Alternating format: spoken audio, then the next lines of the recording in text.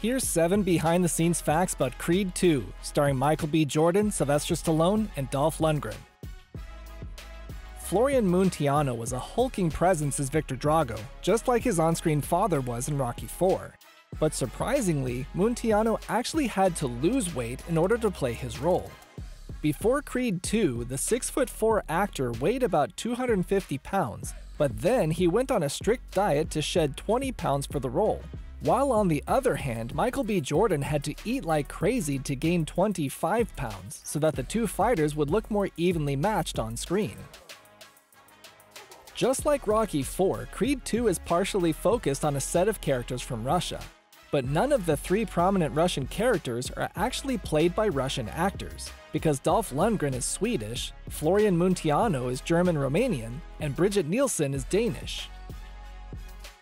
Brigitte Nielsen returned to her role from Rocky IV as Ivan Drago's ex-wife. But something amazing about her return in Creed 2 is that the 54-year-old actress was 7 months pregnant while shooting her scenes, which is why nearly all of her shots were filmed from the waist up, and she gave birth just 2 weeks after the movie had wrapped.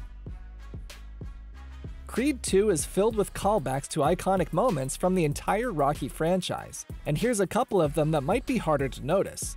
For starters, when Donnie pours his heart out to Bianca while proposing to her, she didn't hear him at first because she didn't have her hearing aids in. And this is similar to Rocky's proposal to Adrian at the zoo, when he pops the question and she doesn't hear him at first because she's wearing earmuffs. Another subtle callback is about the similarities of the training montages before the big fights of Creed 2 and Rocky IV.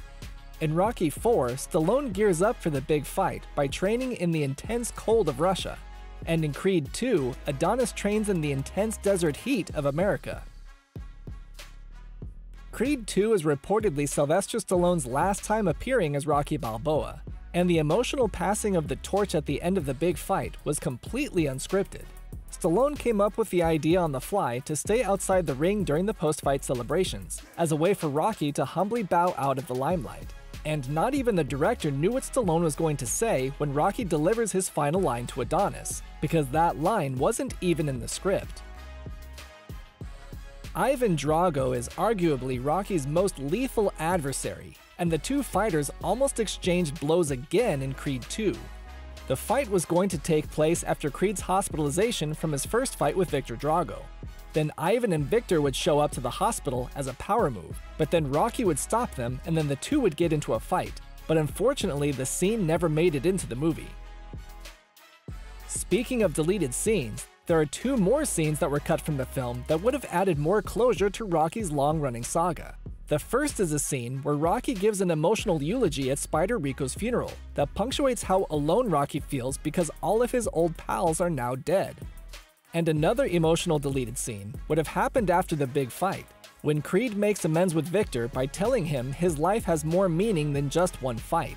And even Rocky makes an attempt to have some closure with Ivan, but it's bittersweet because even though they do seem to bury the hatchet, it's unsatisfying because they do so without ever saying a word to each other.